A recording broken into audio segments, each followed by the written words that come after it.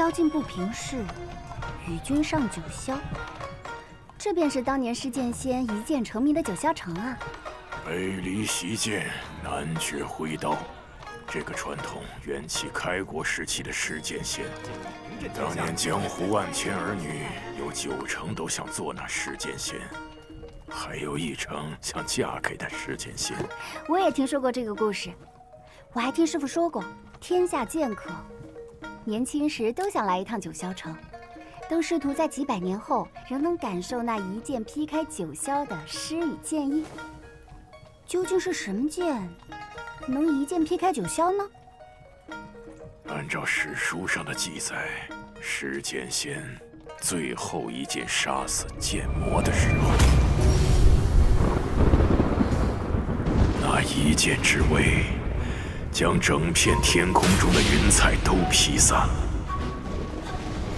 后来施剑仙踏剑离城，九霄城下了整整10日的大雨。作为一座北城，下10日的大雨可谓是前所未闻，所以有说法是施剑仙那一剑把天给打漏了，这就是所谓的一剑破九霄。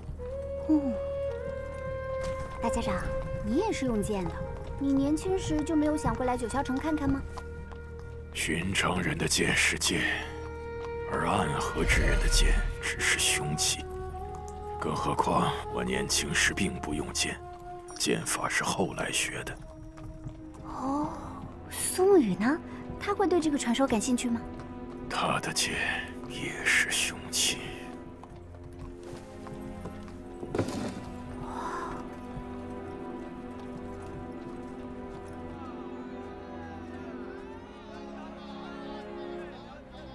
这里便是九霄城了。大家长这会儿应该快到猪巢了。你能把人塞进猪营？是的。就连家主都没得办法将自己的势力渗透进猪营。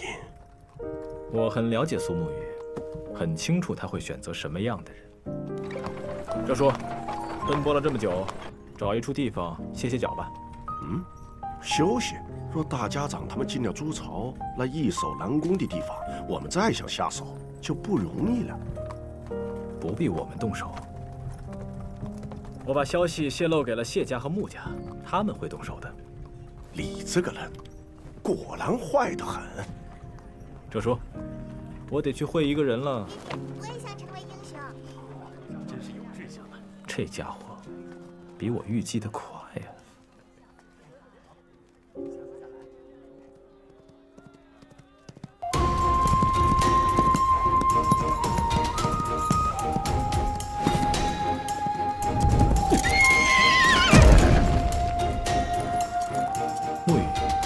好久不见，你我虽然未见，一路上遇到的可都是你。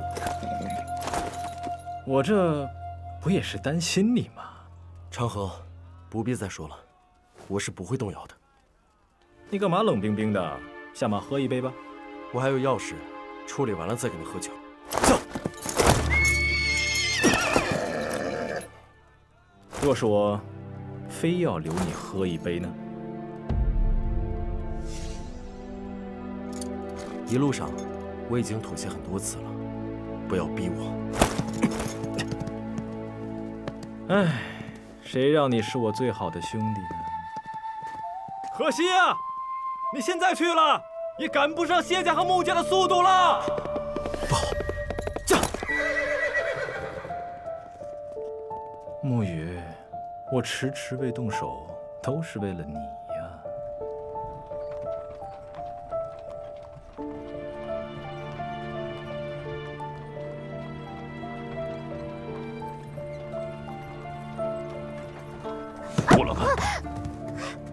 这个丑牛，就因为我说了他一句丑，他便一直怀恨在心。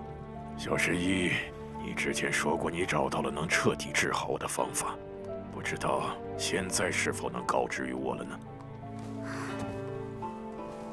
天下第一毒门温家座下有一斩魁堂，专门研究解毒之术。这帮人很疯狂，遇到解不了的毒，那便以身试毒，能解就解，解不了就死。他们有一句话是这样说的：你只有真正中了那毒，才能了解它，了解它，才能对付它。以身试毒，先中毒，再解毒，倒是有种不疯魔不成活的意思。只是我不明白，小神医为了几张银票，愿意为我以身试毒。自然不愿意。小神医说这么一大堆话，不是为了调侃我的吧？药王谷的移魂大法，大家长可曾听说过？移魂大法，一旦对某个人用出这个法门，便能与他的五感共识，甚至彻底占据他的意识。他的过往，他此刻的想法，都会被对方彻底侵蚀。而且一旦用了移魂大法，那么大家长的性命便全在我白鹤怀的掌控之中了。大家长可愿一试？咱们试试。大家长，到了。这就是所谓的猪巢，看起来很普通吗？不要小看这院子，寻常人踏入这里，可以让他有100种死法，所以很多人不想我们踏进去。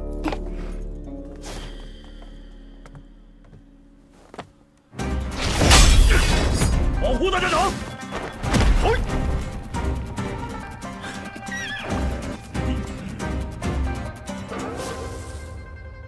大家长，是谢家的人，就怕不止谢家的人。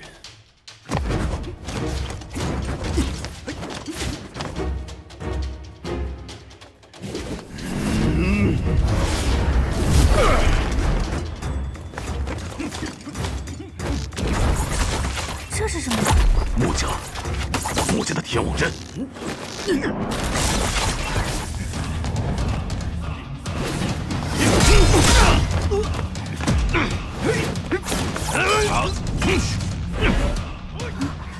大家长，咱们趁现在退回马车吧。来不及了，人已经进来了。是繁花呀。许久不见了，大家长。